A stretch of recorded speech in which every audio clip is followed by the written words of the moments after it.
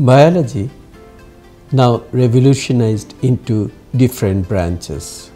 New branches are coming out, and if we look at the Sister Nivedita University, the life science offers courses in the area of microbiology, biotechnology, applied nutrition, dietetics.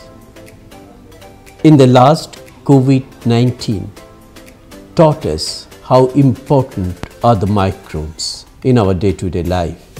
And to fight the microbes, we need the biotechnological approach by production of vaccines. And during this time, we understand that nutrition is very important to provide us the immunity to fight out from the microbial diseases. 3 linked subject areas are opening up and having large number of career prospects, from industries to hospitals to research and development. Thank you.